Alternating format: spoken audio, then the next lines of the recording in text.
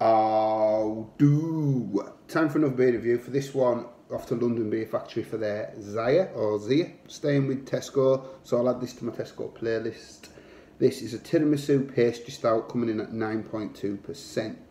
So I wasn't a big fan of the milk stout that was in Tesco previously by this brewery, although I do like the Fuzzy Recall, the IPA from them that they did with the Gamma collab.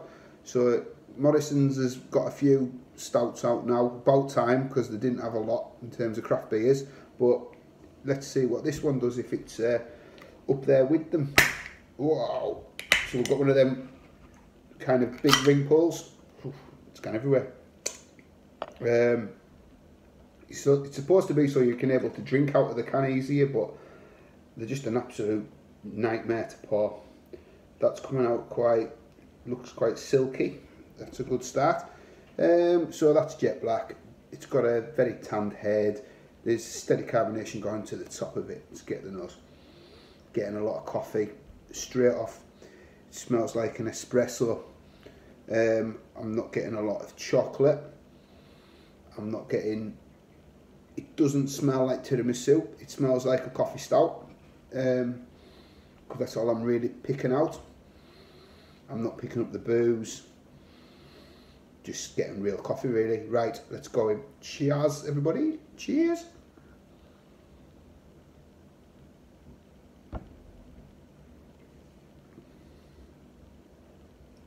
Oh, that's nice. Really thick and creamy. The mouthfeel, it's like velvet. Beautiful body on it. You get brown sugar, like up front, like sweetness of it, going into coffee. So, and then there's a slight biscuit note. Is it tiramisu? I would have said more of a coffee stout, but it does have, if you dissected a tiramisu, it's kind of there. It's got a slight booziness, it's got the coffee, it's got a slight biscuit, it's got the cream. So it kind of is there. I think it was better tiramisu stouts, but in terms of stouts, this is really, really good. I like the Hawkshead tiramisu, the imperial one that they do, for instance. I would prefer that. It's a lot boozier, but it's still very, very good.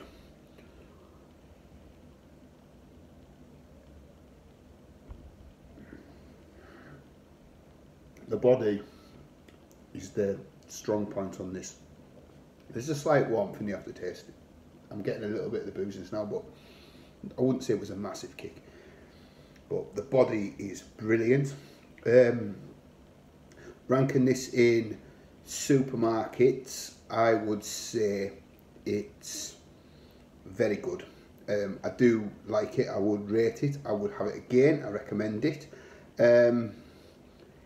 I think the North Star is going to get more hype. I think they're on a par, if I'm brutally honest. But, you know, beer is subjective and stuff. It's just my opinion.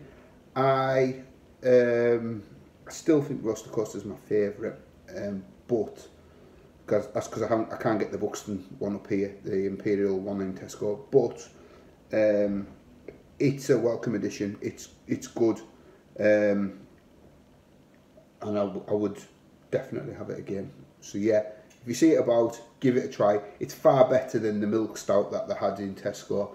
They're on different levels. So that is Zia. So 9.2% tiramisu pastry stout. So thank you for watching, and on to the next one. Cheers.